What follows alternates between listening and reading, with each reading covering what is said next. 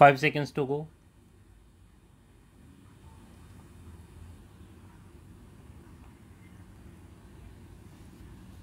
Start. Complainant Deep Chand PW9 further states that in the morning, when they had gone to the drawing room of the accused appellant Ram Niwas at around 6:30 am and asked about their brother, the deceased Dalip Singh, the accused appellant Ram Niwas told them that deceased Dalip Singh had gone to ease himself. After waiting for about half an hour, when deceased Dalip Singh did not return, they again inquired from the accused appellant Ram Niwas about the deceased Dalip Singh. Thereafter, accused appellant Ram Niwas told them that he had murdered deceased Dalip Singh. On being inquired about the dead body of deceased Dalip Singh, accused appellant Ram Niwas told them that he had kept the dead body concealed in the paddy fodder. They also felt the foul smell of burning. They went there and saw the dead body of deceased Dalip Singh wrapped in a plastic palli and lying in a heap of paral and also in a burnt condition. Thereafter, he and Bhim Singh PW10 ran away from there since they had an apprehension that accused appellant Ram Niwas might kill them also.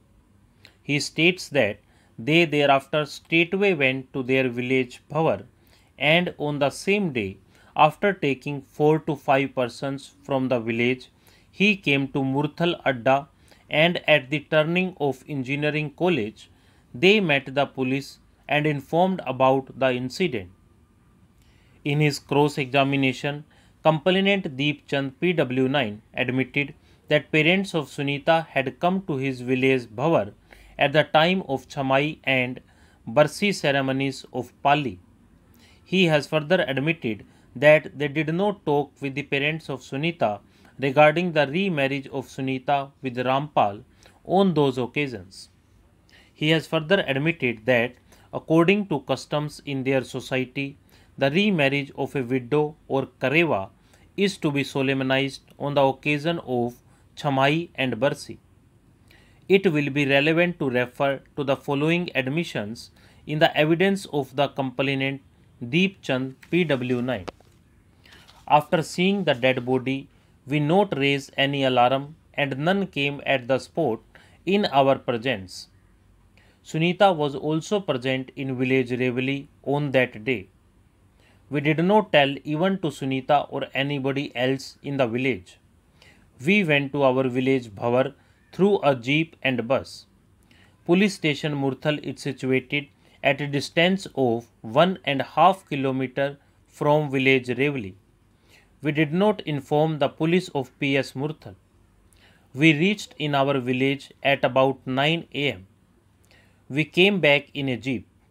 Subhas, Ganga, Prem, Raju, Sher Singh, Pappu, etc.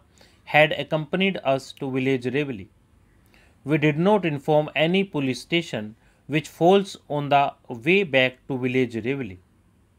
However, police station Baroda, Gohana, Mohana, Sonipat and Murthal falls on the way.